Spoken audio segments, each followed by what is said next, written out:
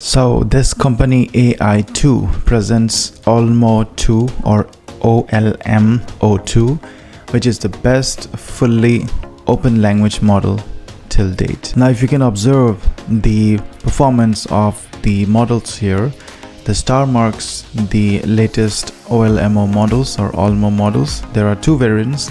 One is the 7 billion variant and the other is a 13 billion variant, and you can see this plus mark.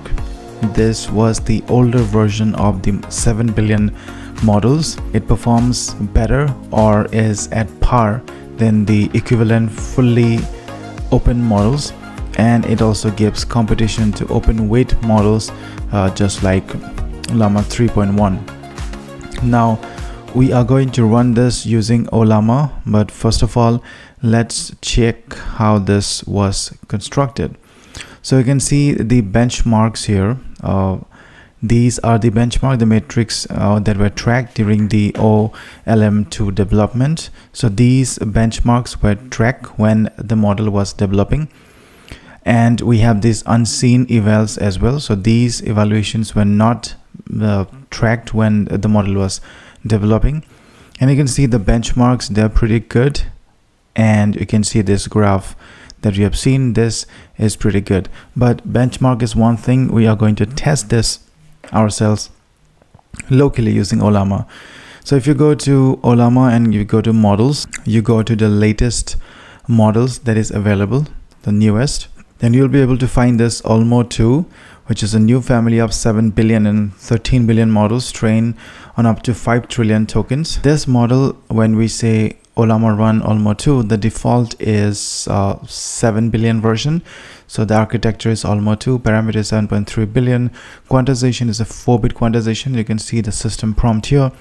You are OLMo 2, a helpful and harmless AI assistant built by the Allen Institute for AI. So let's go and install this. Let's go and use this.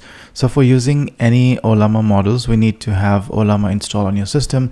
You can go to this download button, and then since I'm on my Windows, I can go ahead and click on download for Windows, get that exe file, get it downloaded, install that, and then you will have this on your taskbar. It shows that Ollama is running. Once you have Ollama running, you can go to a cmd, a command prompt, and there you can see the magic. So you can go to models here, and then you're gonna go to the latest or newest here, and then to OLMo 2, and then you're going to copy this Ollama run OLMo 2 and paste it here. But before that, let's see if my Ollama is running. Okay, it's running. Now I can do Ollama pull and OLMo 2. Let's see, let's pull this. The file does not exist. It's OLMo, not 3 but 2. So OLMo 2. So this is pulled 4.5 GB file, the model file, and it's a success here. Now I can go ahead and say Ollama. Now I can go ahead and say Ollama run OLMo 2 and press here, and this will be ready for inference.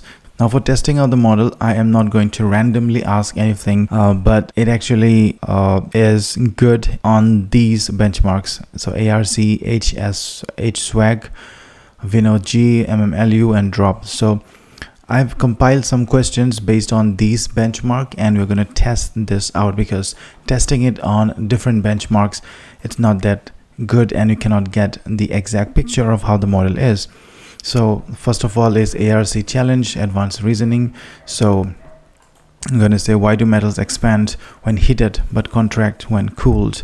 So let's see the output here. Metals expand when heated because heat excites the atoms of the metal, increasing the kinetic energy and leading to a greater distance between them. When the metal cools down, the atoms slow down and return to a more compact arrangement, resulting in contraction. This behavior is part of the thermal expansion and the contract properties that all materials exhibit due to thermal changes or temperature changes, which is pretty good. It's really good. It's not pretty, but it's really good. Next we have this: if a balloon is heated, what will happen to the gas molecules inside it and why?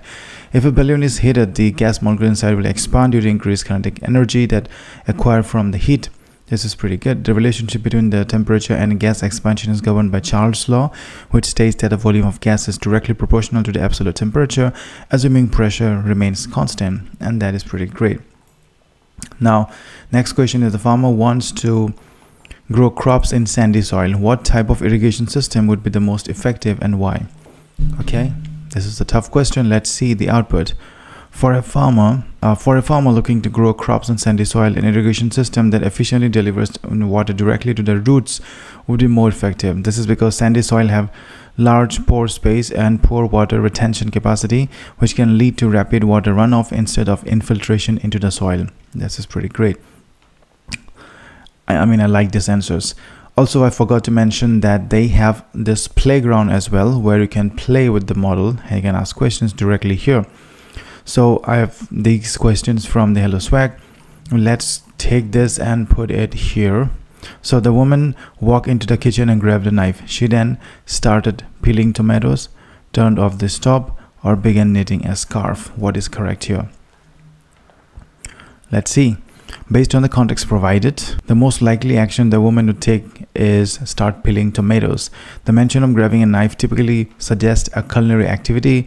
Culinary activity such as preparing vegetables for potatoes for cooking or turning off the stove would be an action referring to the stove use, which has been explicitly mentioned because the woman's action with the knife and starting to knit the scarf is a completely unrelated activity in the kitchen, especially given the presence of the knife, which suggests food preparation, and that is pretty amazing.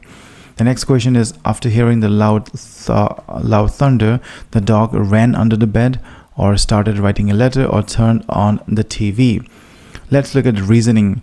The most plausible answer is that the dog ran under the bed. Dogs are often frightened by loud noises such as thunder, and a common reaction is to seek a safe, secure place to hide. Turning on the TV or starting to write a letter are human activities that are typically not related or reactions to thunder, and is not something a dog would do. Therefore, A seems the most reasonable answer based on the common dog behavior. Now, this is pretty good.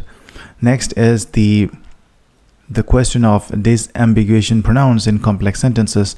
The trophy didn't fit in the suitcase because it was too long. What was too big? Let's go to this local instance and put this. The trophy didn't fit. The trophy was too big to fit in a suitcase. Trophies typically have large, intricate designs and substantial weight, which can exceed the space and space constraints. That was pretty good. Next question is, John couldn't lift the box because it was too heavy. What was too heavy? Let's go and ask is, the box that John couldn't lift was too heavy. Okay, it understood that the box was too heavy. So the next question is, Sam gave Chris a gift because he wanted to thank him. Who wanted to thank whom?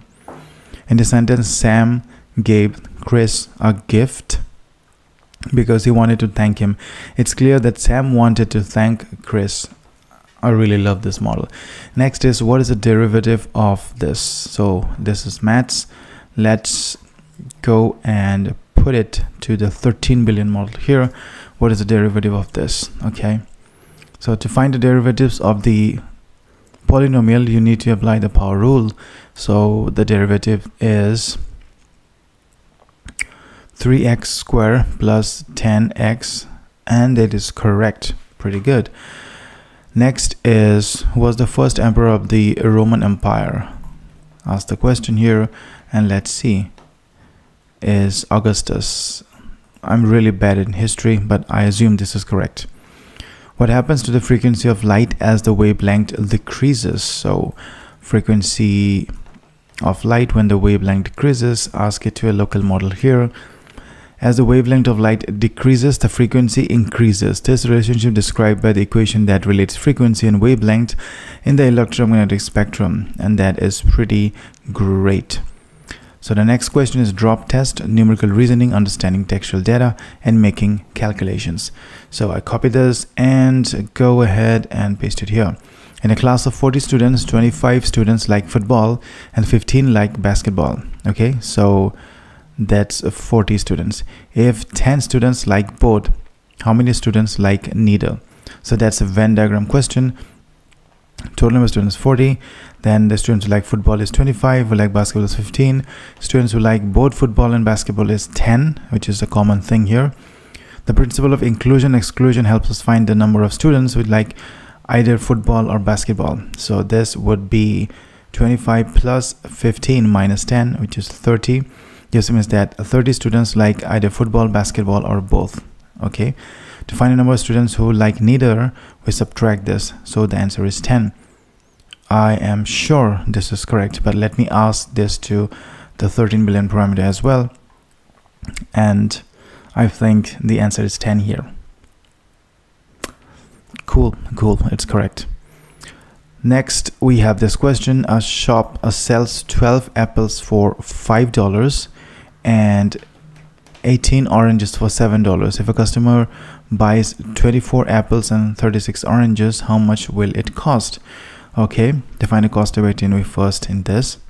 So the shop sells 12 apples for $5. Cost of per apple is 5 by 12. 18 oranges for $7. The cost of one orange is 7 by 18. Now calculate the total cost of 24 in this. Just add and you can see that it's $24. So I copy this question, go back to my local system as well, and ask this question. Okay, 5 by 12. Then we have 7 by 18 and it's 24. Pretty good. So natural questions. So who won the Nobel Prize for Physics in 1921? Okay, the Nobel Prize was won by Albert Einstein. What is the capital of Bhutan and what is the relevance? So I'm alternating between the playground and the local instance that I'm running so that you can get the idea. So the capital of Bhutan is Thimphu, which is actually correct. Explain the significance of NFHS. Okay, this needs is a pivotal epidemiological study conducted. Okay, the NFHS is a pivotal epidemiological study conducted periodically in India to understand the health, nutrition, and social status of the population. Now, being an Indian and staying in India, I bet this is correct. So NFHS is a really epidemiological study conducted here.